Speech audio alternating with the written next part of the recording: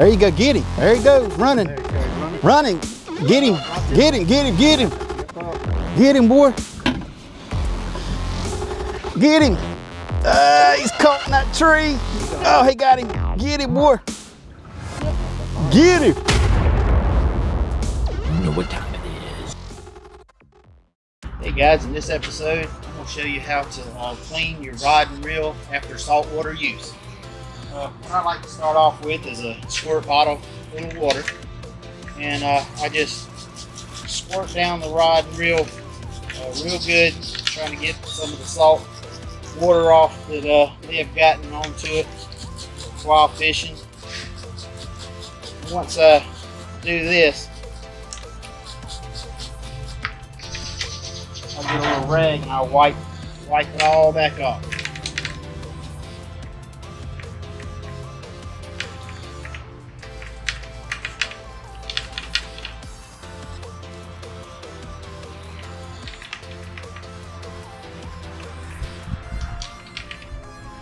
Be sure to get into your eyes on your rod. Just like get in here and get all that water I just got off of it. Hopefully get out any dirt, any salt water that got onto the rod and reel while using it.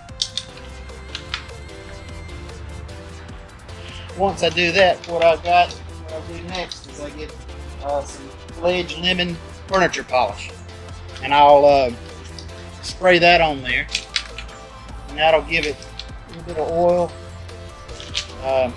you know, to keep the corrosion down on it, and hopefully keep it from corroding.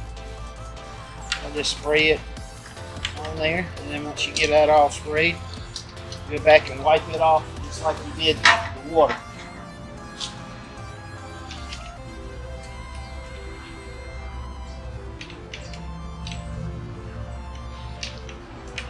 You do this after every trip to the salt water.